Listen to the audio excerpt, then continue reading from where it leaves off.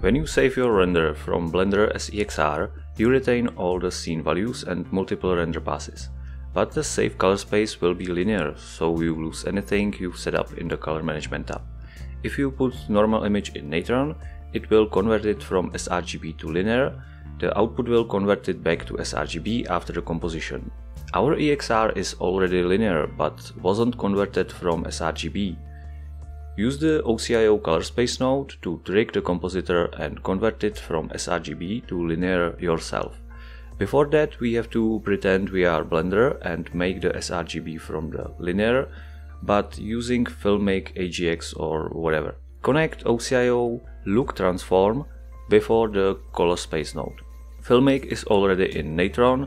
Input should be linear, look whatever you are using in Blender, and output Filmic as RGB from display menu.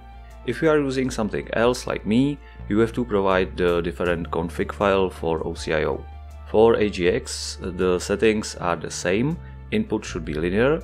If you see an error there, just choose anything else and set it back to linear.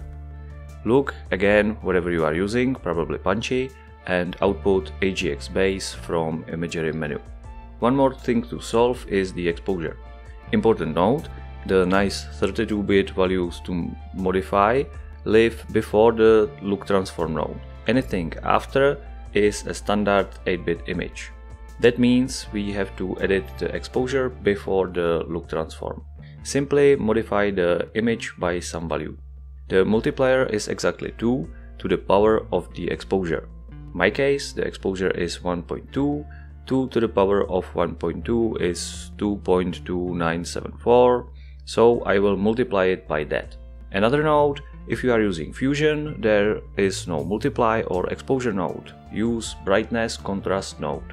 The gain option is exactly what you are looking for. That's the multiply. Put the 2 to the power of exposure there. This is it. Nothing more, just to hammer the point home, let's try an example of combining tracked footage with overlay render. My output settings are AgX punchy with exposure of 1, and the EXR contain combined layer, ambient occlusion and shadow catcher. I will use shuffle to find the shadow catcher, blur it by just 1 pixel and multiply it with the footage. Then I will shuffle for the combined pass and do the trick.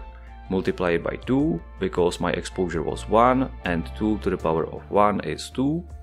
Look transform with AgX OCIO config, linear input, punchy look and AgX base output, and conversion from sRGB to linear.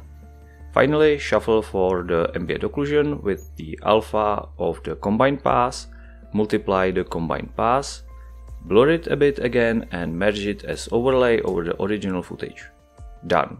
Just remember, this is only a rudimentary setup without any actual composition, so start here and go wild. Before look transform you have all the values, after just a set 8-bit depth. Hope it helps, thanks for watching and till the next time, happy blending!